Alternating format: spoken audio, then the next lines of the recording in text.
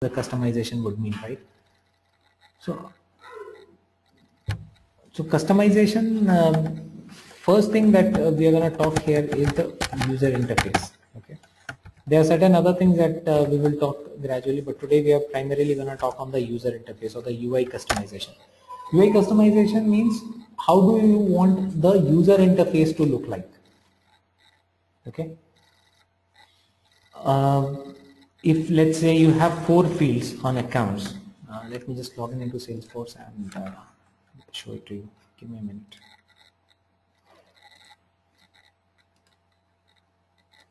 Suresh, can you please send me the password?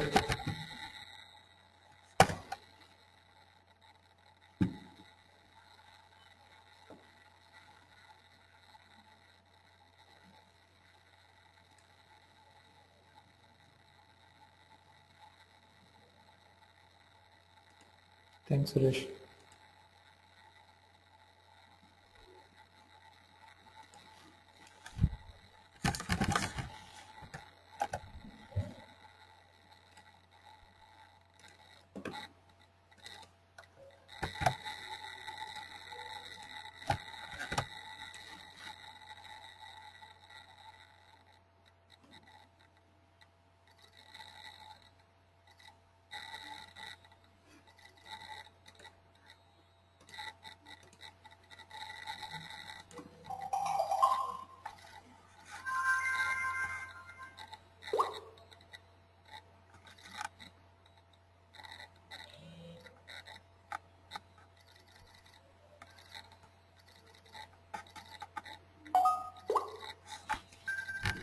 Okay, so just logged in into this.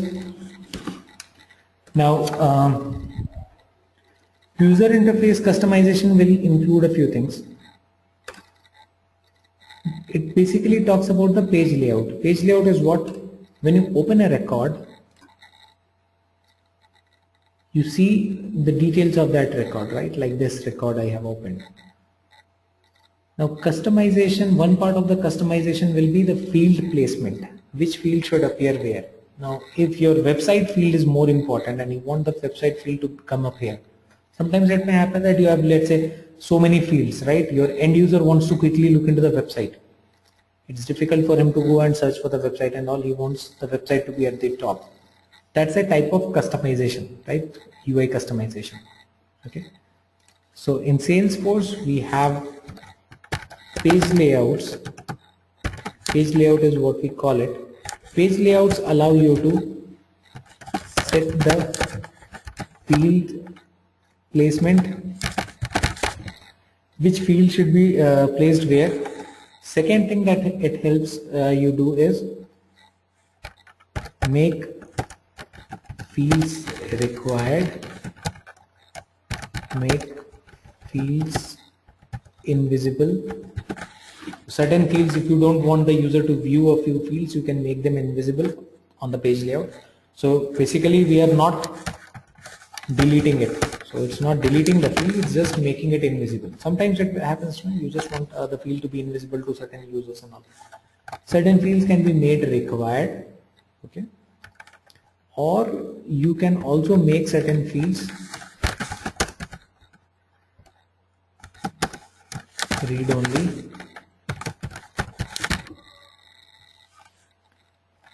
and you can make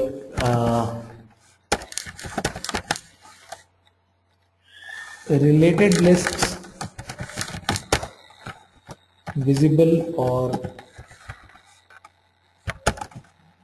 invisible, whatever you want. You can remove the related list or you can bring in the related list.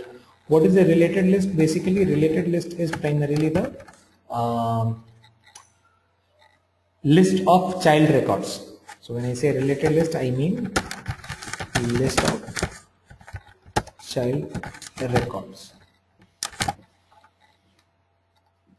Okay. So you can make the fields required, you can make fields read only, you can make fields invisible, you can make the related list visible or invisible. This is what we primarily do on the page layout. Okay. Now page layout is for a particular record, for one single record, right? So the page layouts are primarily for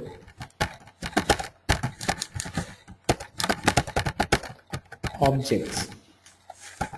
Alright. So you will have a page layout for account, then you can have one for opportunity.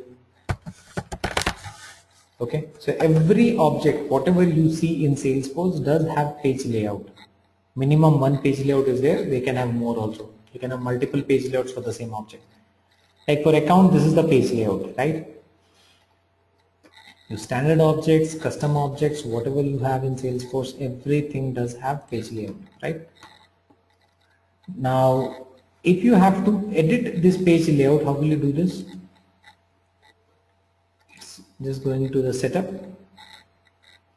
customize, accounts, page layouts. Got it? So this is where you go and you can click on account layout, edit this, and Salesforce will allow you to make changes to the page layout. Ajit, can you please repeat that process? You said setup, go to setup. Setup, customize, accounts, page layouts. Alright, so from setup go to customize, then go to accounts, and then go to page layouts. And under page layout, just click on edit account layout. So if you are on this screen, you just need to click on edit account layout, right? So now it's as simple as a video game. So you don't have to do anything, you just have to do the placements of the fields. Website you want to bring here, that's it. The rating you want to bring after the fax number, take it here. So there is nothing that we have to actually understand. The only thing that we need to understand is how to go to this page layout thing and how to edit these things. So sometimes your user might have requirement of viewing certain fields at the top of the other fields. You should come and do the placement of the fields. Like you want the annual revenue to be here after the website, bring it there. You want the SIC code to go there, bring it here, right? So field placements we could understand, right? That is something which can be done easily here. If you want certain fields to be not visible, you just need to come here on that particular field. You will see this button, just go and click on this, remove. The field will be removed. Let's say this field also I want to remove.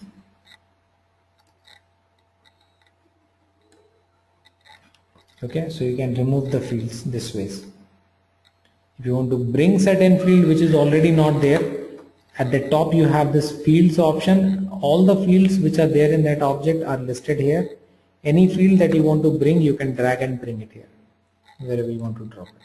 So it's a complete drag and drop thing. Got it?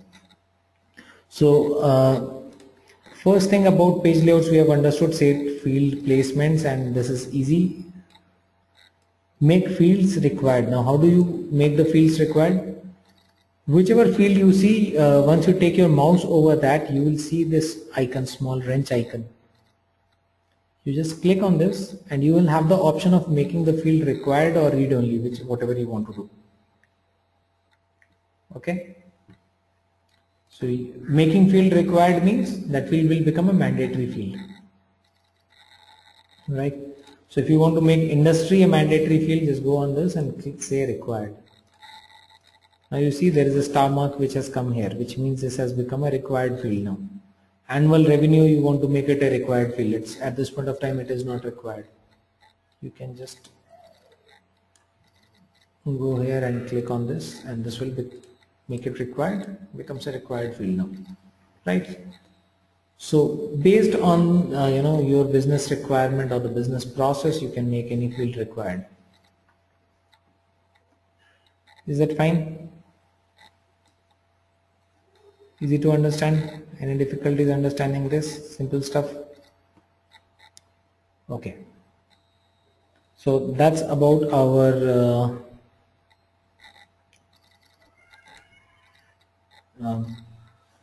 making the fields required and making fields read only, making them invisible. So we have understood the fields part of it, how to make changes on the fields, and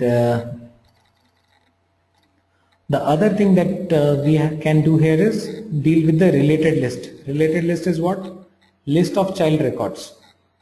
Like account has contacts. So the list of contacts which are associated to a given account. These things usually appear here.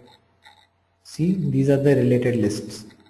The list of contacts under the account, list of opportunities, list of cases. So it's the same way. If you want opportunities on top of contacts, you can just drag and put it here. It depends on what you want to see at the top. Your company wants you to display the cases at the top, so take it there. If they want you to display the contacts at the top, you take it there. If the opportunities should be at the second, take it there. So that is how it is, right? You want to remove a related list, you just go here and click on this. The related list will be removed. Okay, clear?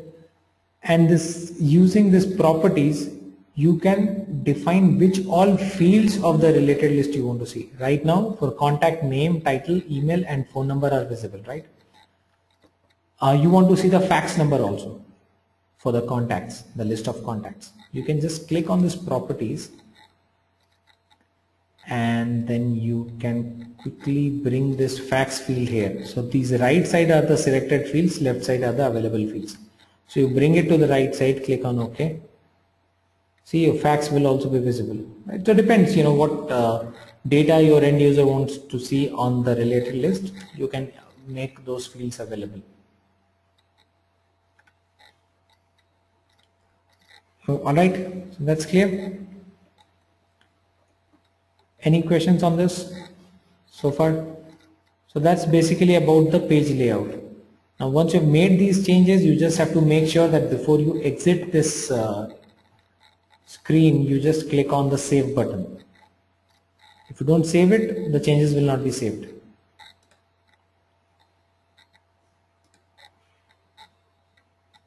Saved. Now if you go to any of the account, you will see the changes have been made. Now the users will get to see the updated UI.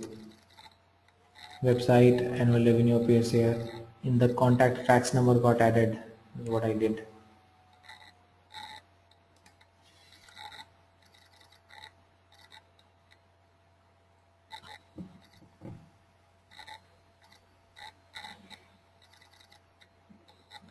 Is this okay? We are all okay, good with this?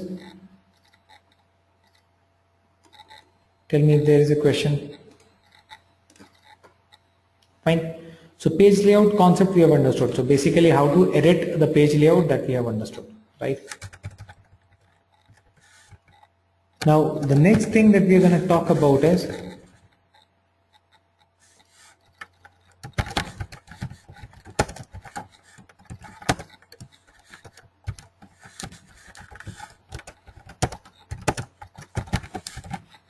multiple page layouts for the same object. Why do you think we will need more than one page layout for the same object? Why do you think we will need that? Anyone who can tell me that? Why do you think we need more page layouts on the same object?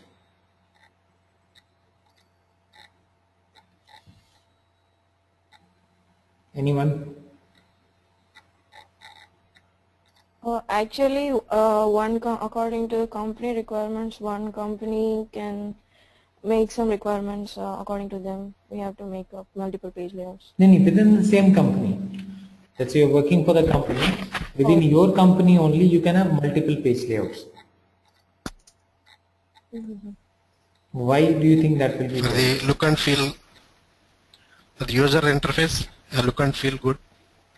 But look and feel good, right? But why two different look and feels?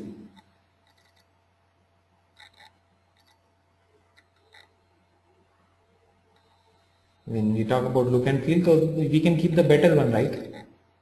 Which looks better. But why are we talking about two different page layouts for the same object? Don't you think Salesforce will get confused if you create two different page layouts? Which one to display? Layout 1 or layout 2?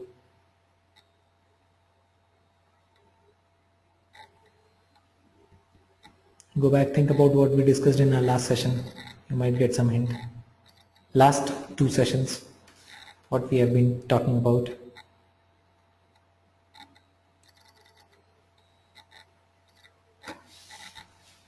Jit, hi, this is Ankit. Has it got something to do with the, the extra credential and the permission that we provide to certain users? Yes, it has got to do with that.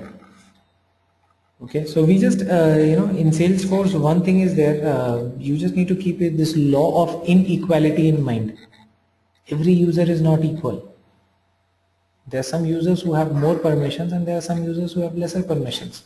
There are some users who need to work on some application. There are other users who need to work on some other application, right? Everyone does not get to see the same data. Everyone does not get to see all the fields. So different page layouts are for different users or different profiles, basically. Got it? Because we have different profiles, we have different page layouts also. That's easy, simple, understandable, makes sense, right? Let's say, for an example, for your understanding, let me just give a small example. Think of it. Accounts we are talking about. So in accounts there are, let's say, 100 fields. And I have a sales team. Sales team says that, okay, out of these 100 fields, because there are so many fields, we don't want to see so many fields. We just want to see the name and phone number, and we want to see the contacts related list. If you are a sales guy, then what will you need? You need the account name, website, phone number, and you want to see the contacts, people who you can contact, right?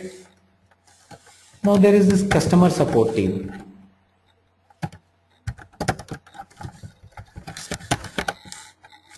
They come to you and they say, no, we don't want to see all that stuff. We just want to see, let's say, the name, website, and we want to see the cases related list. We don't want to see the contacts.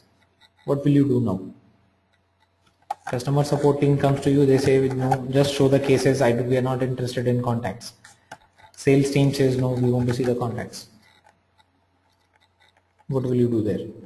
So we cannot have the same page layout working for both these teams. Got it? So different page layouts are for different profiles. So now design a sales page layout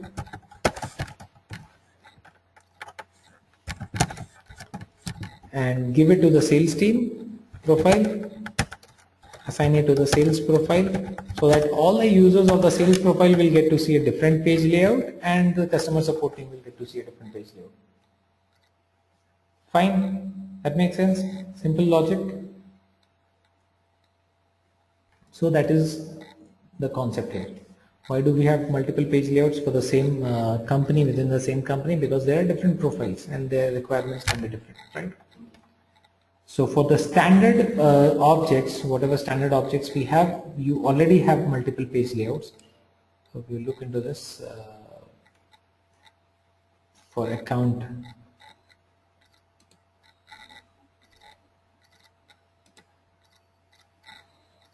click on the page layouts,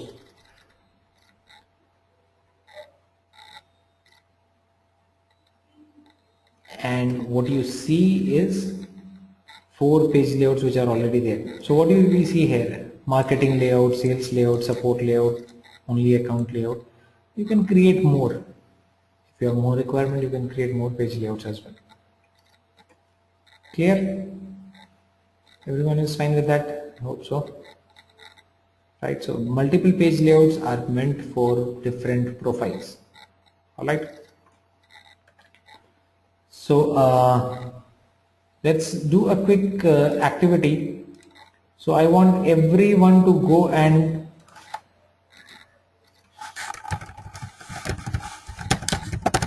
change the opportunity page layout. Okay. And from that opportunity page layout, I want you to remove amount and